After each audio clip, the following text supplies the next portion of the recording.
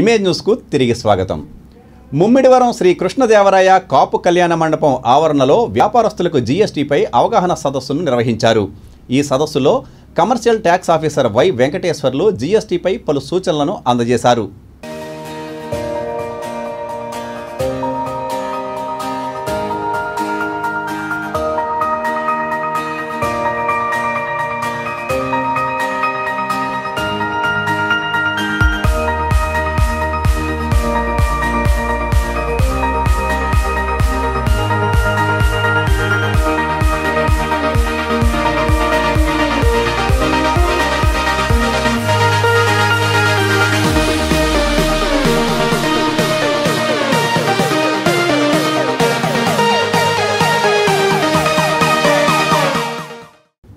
రాజవొమ్మంగి మండలం లాగరాయి గ్రామంలో BSNL cell tower ఏర్పాటు చేసి ఏళ్లు గడుస్తున్నా అధికారులు పట్టించుకోకపోవడంతో ప్రజలకు సేవలు అందడం లేదంటూ మాజీ ఎమ్మెల్యే మరియు రాష్ట్ర బీజేపీ ఎస్టీ మోర్చా అధ్యక్షులు కేవీకే సత్యనారాయణ రెడ్డి నిరసన కార్యక్రమాన్ని చేపట్టారు.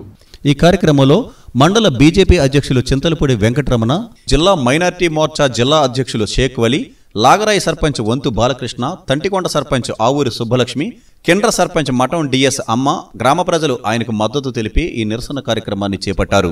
ప్రభుత్వం తక్షణమే స్పందించి వినియోగదారులకు మెరుగైన సేవలను అందించాలని డిమాండ్ చేశారు.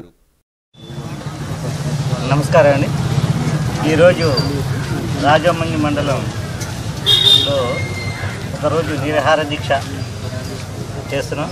దీని ఒక ముఖ్య ఉద్దేశం ఏంటంటే కిర్రాబు ఆనికట్ట గురించి ఇంతకుముందు కూడా పాదయాత్ర చేయడం జరిగింది. దాన్ని త్వరితగతిన కంప్లీట్ చేయాలి.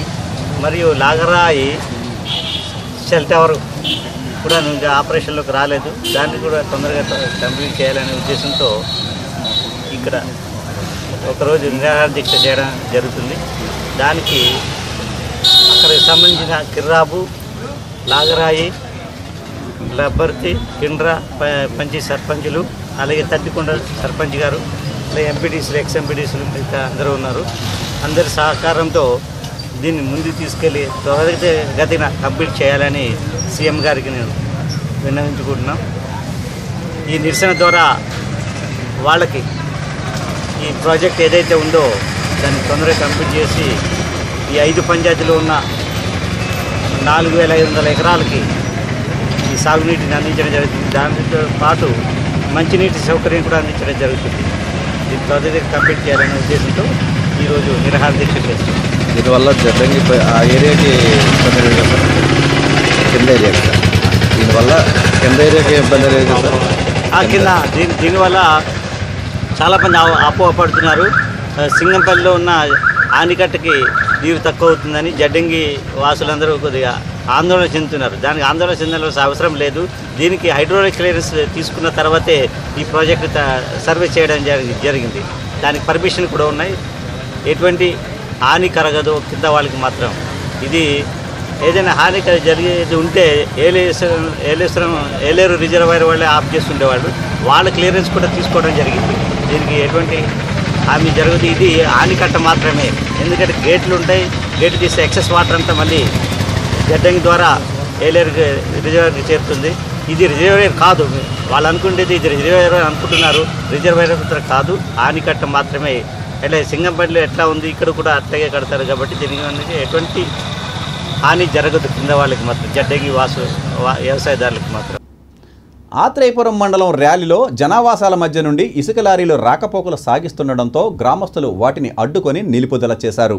అంకయ్యపాలెం ఇసుక ర్యాంపు నుండి నిబంధనలకు విరుద్ధంగా రాకపోకలు సాగించడంతో వాహనాలను అడ్డుకొని ఆందోళన వ్యక్తం చేశారు. ఇసుక లారీలు అధిక వేగంగా రావడం వల్ల ఇసుక రాలిపడడం వల్ల కళ్ళలోకి వస్తుందన్నారు. ప్రమాదాల బారి నుండి తప్పించే విధంగా అధికారులు చర్యలు చేపట్టాలన్నారు.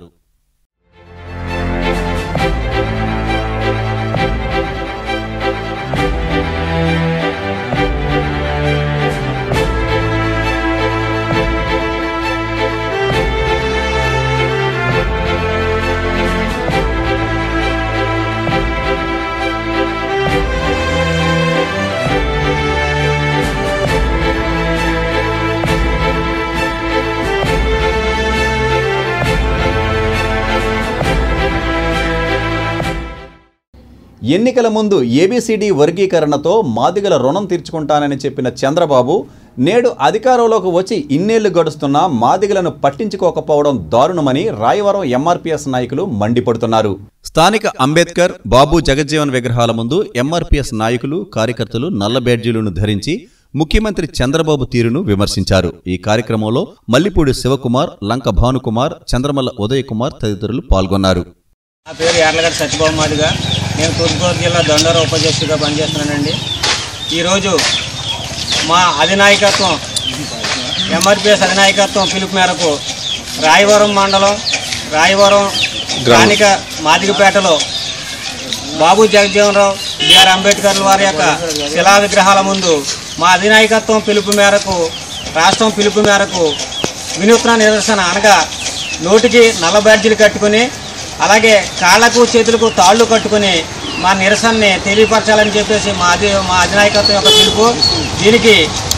దీనికి ముఖ్య ఉద్దేశం ఏంటంటే, గడిచిన 2014 ఎన్నికల్లో మాదిగలకి వర్గీకరణ చేసి పెద్ద మాదిగని అవుతానని చెప్పేసి హామీ ఇచ్చినటువంటి చంద్రబాబు నాయుడు మరి మాదిగల ఓట్లు వేయించుకుని గద్దెనెక్కి ఈరోజు అధికారం చెలాయిస్తూ ఇచ్చిన మాటను మర్చిపోయి మాదిగలు మోసం చేసే రీతిలో ప్రవర్తిస్తున్నందున ప్రవర్తిస్తూ అదే మాదిరిగా మాదిగ హక్కులనే కాకుండా మాదిగల యొక్క మానవ హక్కులను కూడా ఉల్లంఘిస్తూ ఇష్టానుసారంగా అధికారం చేతిలో ఉంది కదని చెప్పేసి అనేకమైనటువంటి తప్పుడు నిర్ణయాలు తీసుకుని కృష్ణమాదిగ గారిని ఆంధ్ర రాష్ట్రంలో నువ్వు తెలంగాణ ఓడువు, ఈ ఆంధ్ర రాష్ట్రంలో నీకు పని ఏంటని చెప్పేసి ప్రాంతీయ విభేదాలు సృష్టిస్తూ కృష్ణమాదిగ గారిని ఆంధ్ర రాష్ట్రంలో జరిగేటువంటి సభలకు సమావేశాలని రద్దు చేస్తూ కృష్ణమాదిగ గారిని అరెస్టులు చేస్తున్నాడు. కాబట్టి దానికి నిరసనగా మేము రాష్ట్ర వ్యాప్తంగానే కాకుండా తెలంగాణ రాష్ట్ర వ్యాప్తంగా కూడా ఈరోజు 27వ తారీఖుని ఈ నిరసన కార్యక్రమం తెలియజేస్తున్నామండి. ఈ నెల 22వ తేదీన సామర్లకోట లాడ్జిలో మృతి చెందిన చిన్నారుల ఘటనలో నిందితులుగా ఉన్న తల్లిదండ్రులను సామర్లకోట పోలీసులు అరెస్టు చేశారని పెద్దాపురం సీఐ వీరయ్య గౌడ్ తెలిపారు. ఈ సందర్భంగా స్టేషన్లో ఏర్పాటు చేసిన మీడియా సమావేశంలో పెద్దాపురం సీఐ వీరయ్య గౌడ్ మాట్లాడుతూ ఈ నెల 22వ తేదీన సామర్లకోట లాడ్జిలో జరిగిన ఘటనకు సంబంధించి మృతి చెందిన చిన్నారుల తల్లిదండ్రులైన కోడూరు సత్యనారాయణ, గౌరీశ్వరులను సామర్లకోట పోలీసులు అదుపులోకి తీసుకున్నారన్నారు. ఈ నెల 23వ తారీఖున సాయంత్రం మనకి సామర్లకోటలోని ఎస్ఆర్సీ లాడ్జిలో ఒక 2 పిల్లలు మరణించి ఉండడం, దానిపైన మనం 302 కేసు రిజిస్టర్ చేయడం జరిగింది. దీంట్లో విషయంలోకి వస్తే విజయనగరం జిల్లా పార్వతీపురానికి సంబంధించినటువంటి ఒక ఫ్యామిలీ, క్యాస్ట్ బై నాయి బ్రాహ్మణ్, భార్య భర్త 2 పిల్లలతో కలిసి ఒక వారం రోజుల నుంచి విహారయాత్రలు కానీ బయలుదేరి టెంపుల్స్ అన్ని విజిట్ చేసుకుని సామర్లకోటకు వచ్చి సామర్లకోటలో ఉన్నటువంటి ఎస్ఆర్సీ లాడ్జ్లో దిగి భార్య భర్త 2 పిల్లలు సూసైడ్ చేసుకుని వీళ్ళకు ఉన్నటువంటి ఆర్థిక ఇబ్బందుల వలన సూసైడ్ చేసుకుందామని నిర్ణయించుకుని ముందు 2 పిల్లలకి బాదం పాలలో పురుగుల మందు కలిపి తాగించి తర్వాత వీళ్ళు తాగుదాం ట్రై చేస్తే వీళ్ళకి వామిటింగ్స్ అయినాయి అని 2 పిల్లలు చనిపోయిన తర్వాత 2 పిల్లల్ని లాడ్జ్లో వదిలేసి తాళం వేసి వీళ్ళు బయటికి వెళ్ళిపోయి ఉదయాన్నే వీళ్ళ బంధువులకి ఈ విషయాన్ని తెలియపరిచారు ఫోన్ ద్వారా.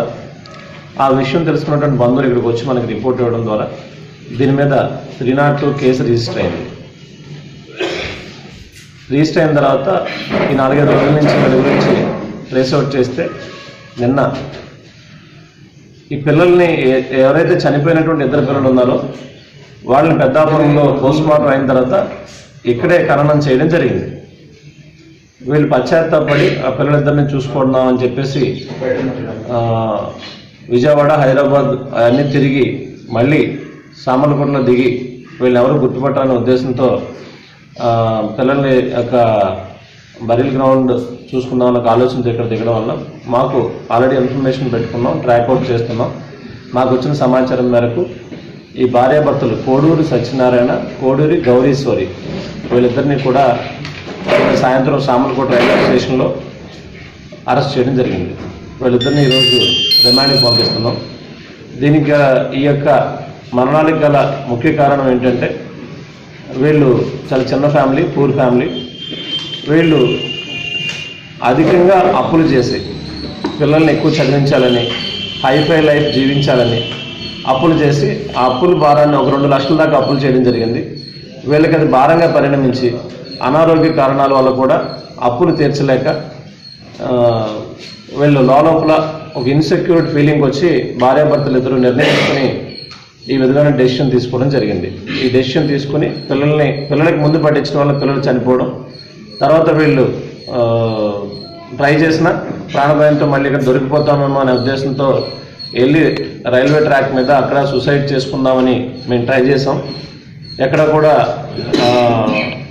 అవకాశం దొరకలేదు అని చెప్పేసి వీళ్ళ యొక్క కన్ఫెషన్ స్టేట్మెంట్లో మనకి చెప్పడం జరిగింది. దీని మీద వీళ్ళ కన్ఫెషన్ స్టేట్మెంట్ ప్రకారం వీళ్ళ ముద్దాయిలిద్దరిని అరెస్ట్ చేయడం జరిగింది. తల్లిదండ్రులు లేని విద్యార్థులకు తమ సంస్థ ద్వారా ఆదుకొని వారికి విద్యాపరంగా అన్ని విధాల సౌకర్యాలను కల్పిస్తామని కాకినాడకు చెందిన పడాల చారిటబుల్ ట్రస్ట్ మరియు సంఘమిత్ర ట్రస్ట్ సభ్యులు అన్నారు.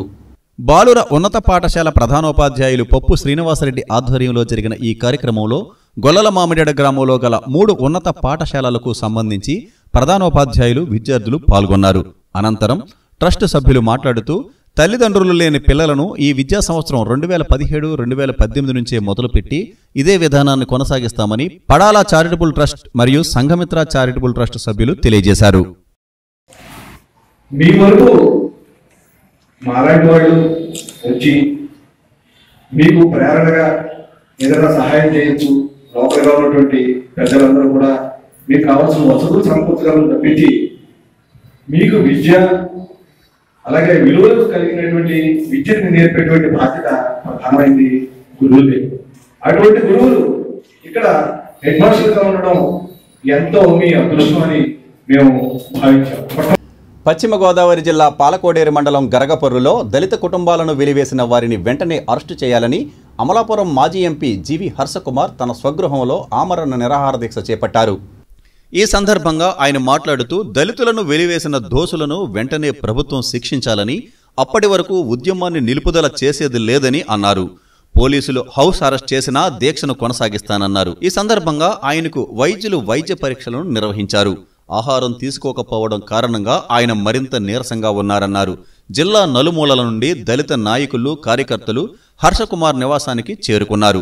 ఈ సందర్భంగా పోలీసులు పటిష్ట బందోబస్తును నిర్వహిస్తున్నారు. ఇమేజ్ న్యూస్ ఇంతటితో సమాప్తం. తిరిగి మరిన్ని వార్తా విశేషాలతో మరో బులెటిన్లో కలుద్దాం. అంతవరకు సెలవు. నమస్కారం.